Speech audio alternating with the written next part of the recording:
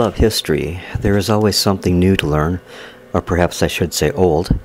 I find that as I acquire items for my collection, I'm inclined to research them and learn surprising new things. History is always an adventure. It always has been for me. Recently, I purchased some really nice relics from a good friend of mine, Gil Alburg, here in Saginaw. In these was a souvenir of the 1904 St. Louis World's Fair, which was also known as the Louisiana Purchase Exposition. Of course, I was aware of this event, but didn't know much about it until I acquired this particular piece. This souvenir of the fair consists of a very nice 1904 Indian head penny, which is placed in a larger disc of aluminum. On one side, the token reads World's Fair, 1904, St. Louis, while on the other side it reads, Keep Me and Never Go Broke. The exposition, held in St. Louis, Missouri in 1904, and historians generally emphasize the prominence of themes of race and empire, and the fair's long-lasting impact on intellectuals in the fields of history, art, architecture, and anthropology. From the point of view of the memory of the average person who attended the fair, it primarily promoted entertainment, consumer goods, and popular culture. In 1904, as I've said, St. Louis hosted a World's Fair to celebrate the centennial of the 1803 Louisiana Purchase. It was delayed from a planned 1903 opening to 1904 in order to allow for full-scale participation by more states and foreign countries. The fair opened April 30th, 1904, and it closed on December 1st, 1904. St. Louis had held an annual St. Louis Exposition since the 1880s as agricultural, trade, and scientific exhibitions, but this event was not held in 1904 due to the World's Fair. The fair's 1,200-acre site was designed by George Kessler, and it was located at the present-day grounds of Forest Park and on the campus of Washington University. It was the largest fair to that date. There were over 1,500 buildings connected by some 75 miles of roads and walkways. It is said to be impossible to give even a hurried glance at everything that was there in less than a week, and the Palace of Agriculture alone covered some 20 acres. Exhibits were staged by 62 foreign nations, the United States government, and 43 of the then 45 U.S. states. These featured industries, cities, private organizations, and corporations, theater troupes, and music schools. There also were over 50 concession-type amusements found on the pike. They provided educational and scientific displays, exhibits, and imaginary travel to distant lands, history, and pure entertainment. A total of 19,694,855 individuals in attendance during the months that the fair was open, one of which bought and saved this token that I have that prompted my curiosity. In conjunction with the exposition, the U.S. Post Office issued a series of 5 commemorative stamps celebrating the 100th anniversary of the Louisiana Purchase. And values, the series featured 1, 2, 3, 5, and 10-cent issues, a couple of them quite costly. Now, I wondered a lot about the buildings, which were many and built just for the exposition. All but one, the Louisiana Purchase Exposition's Grand Neoclassical Exhibition, palaces were temporary structures designed to last but a year or two. They were built of a material called staff, being a mixture of plaster and hemp fibers on a wood frame. Needless to say, the statues and buildings deteriorated during the months of the fair and needed regular patching. Now, for the rest of this, I'm indebted mostly to Wikipedia, which has a wonderful report on the 1904 World's Fair. The Palace of Fine Art, designed by architect Cass Gilbert, featured a grand interior sculpture court based on the Roman baths of Caracalla, and standing at the top of Art Hill, it now serves as the home of the St. Louis Art Museum. The administration building, designed by Cope and Stewardson, is now Brookings Hall, the defining landmark on the campus of Washington University, and a similar building was erected at Northwest Missouri State University, founded in 1905 in Maryville, Missouri. The grounds layout was also recreated in Maryville and now is designated as the official Missouri State Arboretum. Some mansions from the Exposition's era survive along Lindell Boulevard at the north border of Forest Park. The huge bird cage at the St. Louis Zoological Park dates to the fair. A Jain temple carved out of teak stood within the Indian pavilion near the Ferris wheel. It was dismantled after the exhibition was over and was reconstructed in Las Vegas at the Castaway Hotel. It has recently been reassembled and is now on display at the Jain Center of Southern California at Los Angeles, Birmingham, Alabama's iconic cast iron Vulcan statue was first exhibited at the fair in the place of Mines and Metallurgy, and if it sounded like I skipped a period and a stop, you're right, I did. Sorry about that. The Missouri State Building was the largest of the state buildings, as Missouri was the host state. Though it had sections with marble floors and heating and air conditioning, it was planned to be a temporary structure. However, it burned the night of November 18th through the night and 19th, just 11 days before the fair was to end. Most of the interior was destroyed, but some contents were rescued without damage, including some furniture and much of the contents of the fair's model library. Since the fair was almost over, the building was not rebuilt. After the fair, the current World's Fair Pavilion in Forest Park was built on the site of the Missouri Building with profits from the fair in 1909 and 1910. Festival Hall, designed by Cass Gilbert and used for large-scale musical pageants, contained the largest organ in the world at the time, built by the Los Angeles Art Organ Company. And after the fair, it was placed into storage and eventually purchased by John Wanamaker for his new Wanamaker's store in Philadelphia, where it became known as the Wanamaker organ. The famous bronze eagle in the Wanamaker store also came from the fair. It features hundreds of hand-forged bronze feathers and was a centerpiece of one of the many German exhibits at the fair. Wanamaker's became a Lord & Taylor store and more recently a Macy's store. Completed in 1913, the Jefferson Memorial Building was built near the main entrance to the Exposition at Lindell and D. Bellevere. It was built with proceeds from the fair to commemorate Thomas Jefferson, who initiated the Louisiana Purchase, as was the first memorial to the third president. It became the headquarters of the Missouri History Museum and stored the Exposition's records and archives when the Louisiana Purchase Exposition Company completed its mission. The building is now home to the Missouri History Museum, and the museum was significantly expanded in 2002-2003. And the State of Maine building, which was a rustic cabin, was transported to Point Lookout, Missouri, where it overlooked the White River by sportsmen who formed the Maine Hunting and Fishing Club. In 1915, when the main building at the College of the Ozarks in Forsyth, Missouri burned, the school relocated to Point Lookout, where the main building was renamed the Dobbins Building in honor of the school president. The Dobbins Building unfortunately burned in 1930, and the college's signature church was built in its place. And in 2004, a replica of the main building was built on the campus. The Keeter Center is named for another school president. The Exposition's wireless tower was purchased after the fair by Charles N. Rick, a banker from Hot Springs, Arkansas, who moved it to the summit of Hot Springs Mountain for use as an observation tower.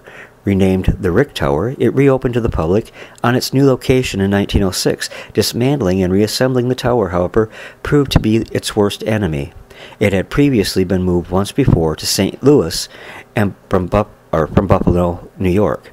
It was eventually demolished in 1975 due to instability, almost certainly caused by being relocated twice. A more modern tower would later be built on the site in 1983. Westinghouse Electric sponsored the Westinghouse Auditorium, where they showed films of Westinghouse factories and products. Now, there was the introduction, of some new foods at this particular World Fair that are staples now.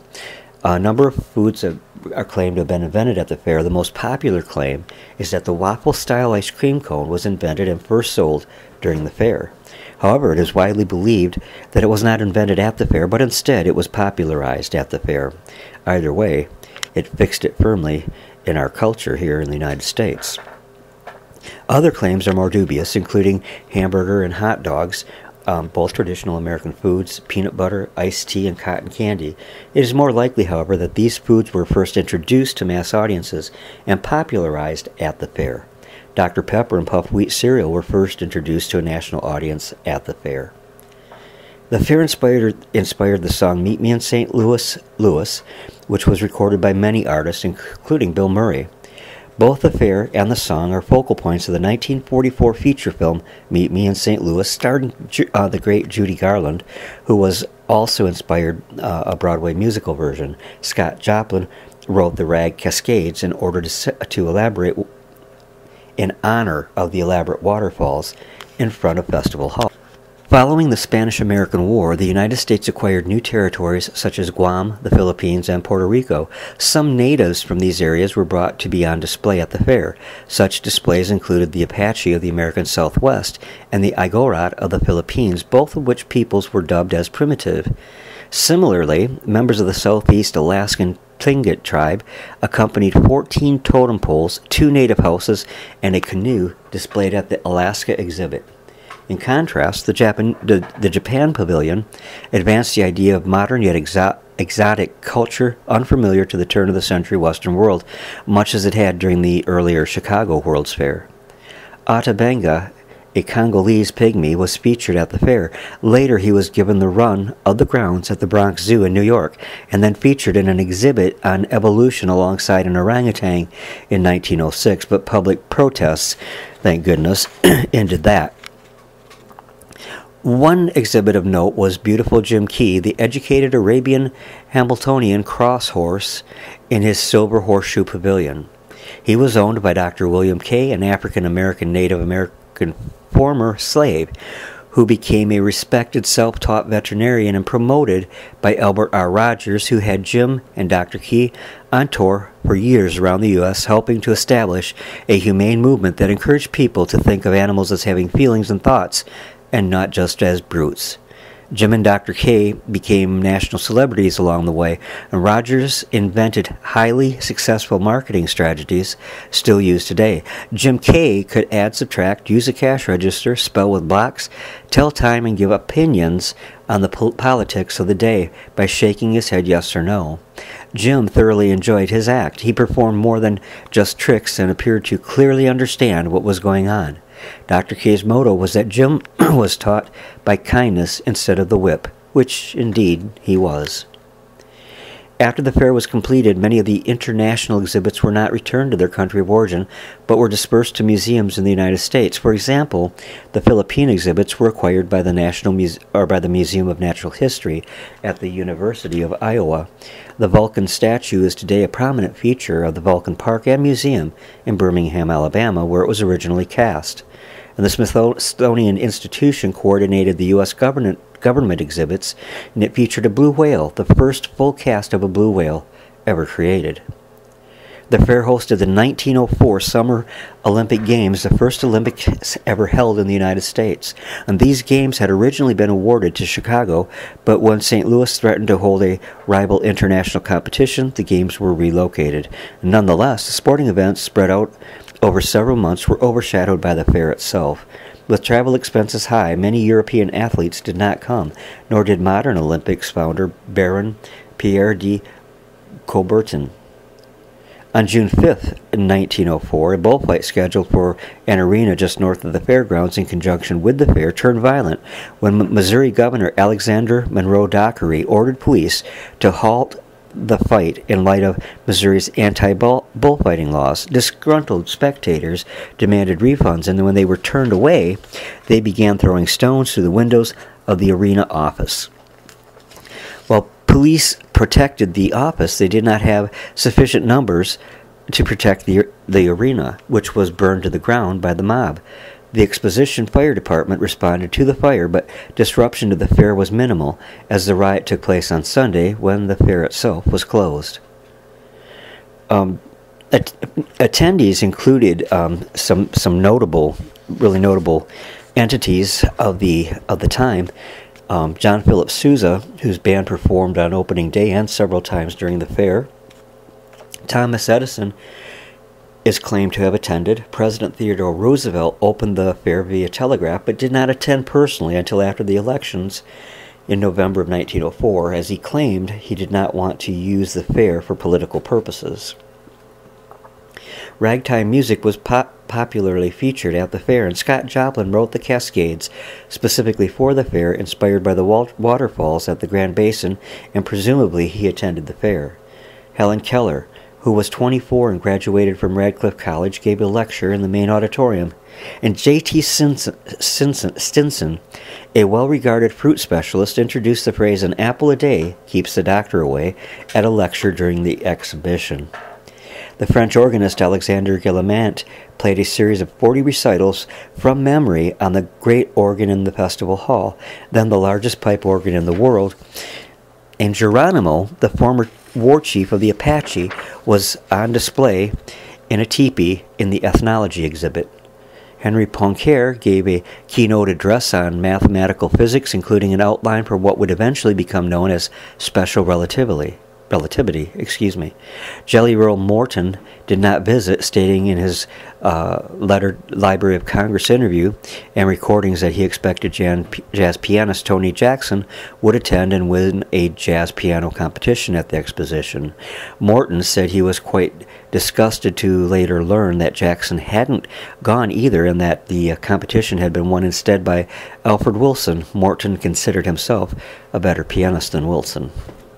The poet T.S. Eliot, who was born and raised in St. Louis, Missouri, visited the Igrote village held in the Philippine Exposition section of the St. Louis World's Fair. And several months after the closing of the World's Fair, he published a short story entitled "The Man Who Was King" in the school magazine of Smith Academy, St. Louis, Missouri, that he was attending.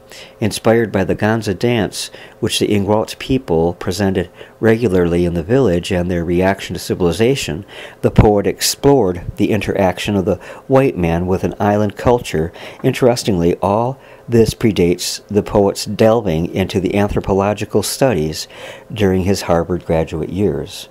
Max Weber visited upon first coming to the United States in hopes of using some of his findings for a case study on capitalism.